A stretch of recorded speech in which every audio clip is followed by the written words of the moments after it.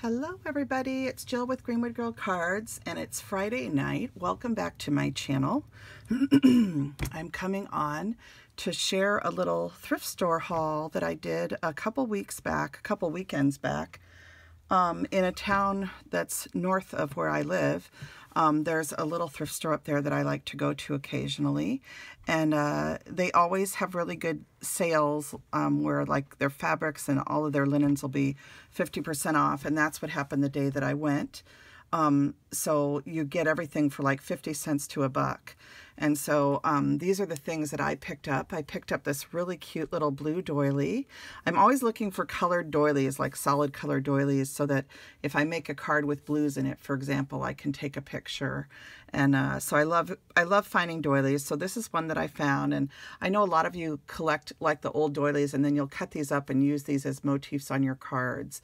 But I tend to just keep them because I'm a crocheter and I know how long it takes to make something like this. I have a harder time cutting them up, but there are definitely ones that are in bad shape, you know, where some of the pieces are, you know, already frayed or whatever, and those are ones that I will give a second life to. But when it's in really good shape like this, I tend to keep them whole. So I just love the beautiful workmanship on this. So I got that one. I think it was like 50 cents, quarter, something like that. And then I found this one, and this is a nice round one.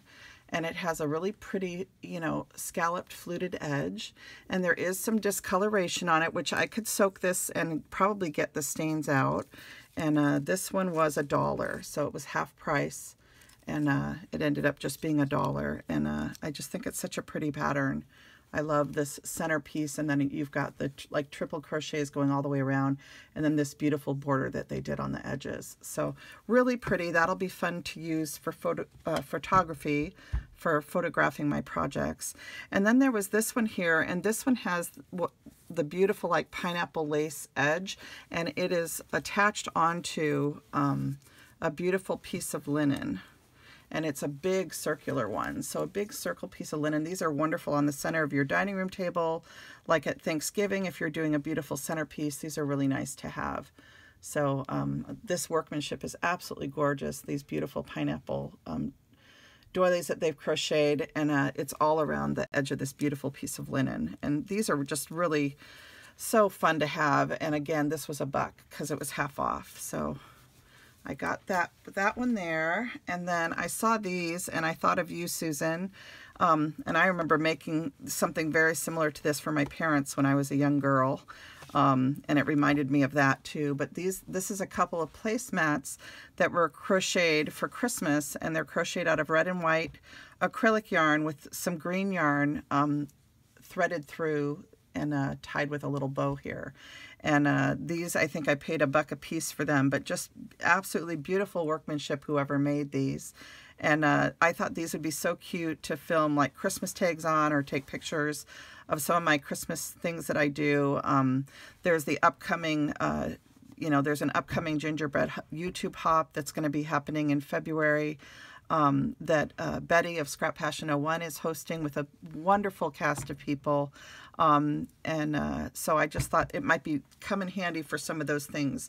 So I just think it's so pretty, and I know how long it takes to make stuff like that. I'll get to this in a minute. Let me keep going with the thrift haul. And then there's this beautiful bundle. This was $1, and this is just some pieces of batting. And if you've never felt batting before, it's almost like a felt. This is what it looks like. It's a little bit thicker and looser weave. And this, I've seen a lot of projects made using batting. I've seen people make snowmen out of them, snowman ornaments, just all different things. If you ever look at Stampington magazine or some of the other craft magazines, or just even sewing books and stuff, I've seen lots of neat things done with this. And so they had this there, and this was $1 for some just scrap pieces. And I always love to pick stuff like this up when it's $1, because I will definitely make something with that. And then I did find a few stamps, and these are some Stampin' Up! Stamps. let's see if I can open this again. And it's just these little ones. I got it for this little bird holding the heart. And, you know, I love to stamp the backs of my cards with little images or put little tags on them or something just to decorate the back as well as the front and the inside. And so I thought this was really sweet. And I also like this, thinking of you as a nice thing to do. And so that would be really sweet too as a sentiment. So you could just stamp that on the back of your card, and when they flip it over, that's what they would read. So anyway, I look at that little hedgehog with the little butterfly, and that's from a 2002 Stampin' Up! Set. So this whole thing is from 2002, and it's just a little 4-bar set. So and I think I paid just $1.50 or something for that, not much. And then the other thing that I found was this one here, and you guys might recognize this. This was done the year my son was born, 2004. And this one is Yuletide Montage. And I've always loved this set. Never bought it, but I couldn't pass it up for the price there. And I absolutely adore this image right here of the angel.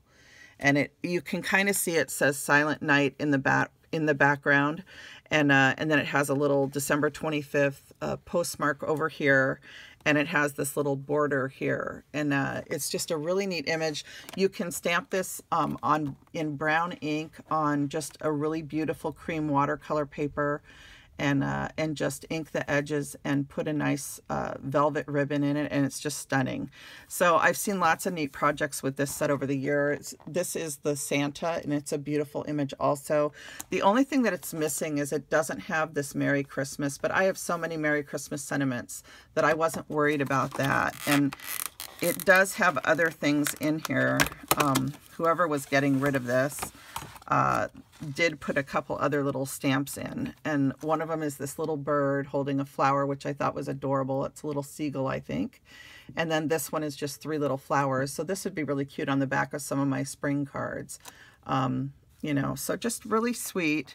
And again, the only thing it's missing is that Merry Christmas stamp, and it does have this, which is a little like fleur-de-lis thing that you can use at the top, and then this little wreath. So just really nice to have little things like this in your stash. So, and these are just a nice red rubber, and then these ones are purple.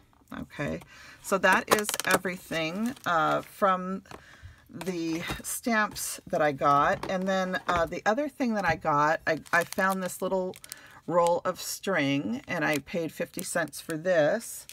And then this beautiful piece of milk glass was sitting in the store when I got there, and I thought, oh, that's meant for me. I love these fluted edged pieces of milk glass. This one has a little bit of staining and dirt in it, but I'm sure I'll be able to clean it. And it's the beautiful grape leaf pattern, and I love the fluted bottom here. So this will be perfect to even just put all my many things of twine in. There's quite a few here sitting on my desk kind of loose. So for now, I'm probably going to put all my twine in there. I am working on my craft room, which I tend to do every year in January. I try to get reorganized for the year. And I always decide to move things around and do things different each year. Your tastes change, the way you do things changes, I don't know. But it also just helps you to look at everything and to know what you have, to let go of things that maybe you feel you're not going to use, and make room for things that you will. So I'm in the process of trying to do that as time permits. So that's kind of fun, but this will be my one little new thing for my desktop. And then the last thing I wanted to share is this paper that I'm going to be using to make some cards this weekend for my Saturday Morning Makes episode. When I was not feeling good, I was surfing looking for papers, and specifically I was looking for some blue flowers or some blue florals or English florals. And I typed in English floral papers, and this set of papers came up. It's from an Etsy shop called Chapter 1 Designs, I think, or something. And so I ordered this set of papers, and I'll link it down below if you're interested. This is the paper printed as an A2 card front size. This is what it looks like printed full size, which would be gorgeous, like if you're making, you know, a journal or something. Wouldn't that be pretty? Oh, it's just such a beautiful paper. I love how it has the hints of purple and, you know, the darker, this is like an orange, and then there's little bits of purple, and then these beautiful green leaves. And I love the way they did the white over the flowers, either as if the sun is hitting it or as if there's almost like dew or something on it. So it's just a beautiful paper. I fell in love with this, and this was why I bought the collection, was specifically for this paper, because I love things with kind of this brownish, creamish background color. I'm really into earth tones, and I don't know. I found this paper too. I ended up not, you know, this is just another one that I have. It kind of has like some distress in it. And then this, so this is separate from this, but these are the papers that are in this kit. So it's that one there, this one there, and these are printed as an A2 card front. And then I forgot to print this one as A2, but this is another one that's in there. So, and then this is what this one looks like, full size versus A2. So I just thought these were really pretty. Specifically, I bought it for probably the 2 floral papers the most. But anyway, my house is kind of a bluish color, and I just like, I just like this paper. I think it's absolutely gorgeous. And then this is that beautiful melonberry color. And when I printed it smaller, it sort of dulls it down a little bit, if you will, but in the full size, it's just stunning. So anyway, those are some papers, and that is about all I have to share with you tonight. I had a lot of fun doing my little thrifty haul and just finding these little goodies. So a little bit of thrifting, a little bit of surfing on Etsy looking for digitals, and I think this was just a couple bucks. I can't remember how much it cost, but I'll link it down below. And you know, with Etsy, you have to watch for things to go on sale, because sometimes you'll see a kit and it's full price, then you wait till Saturday and it's on sale. So just always watch. If you're interested in something, add it to your cart and then just go back and check to see if it goes on sale, because there's a lot of sales, and a lot of times you can find something and get some pretty good deals, especially on the weekends. So all right, that's about it for me tonight. I look forward to filming Saturday Morning Makes, and sharing my weekend with you guys and seeing what everybody's been up to. So I look forward to seeing everybody's projects, okay? All right, take good care. Bye now.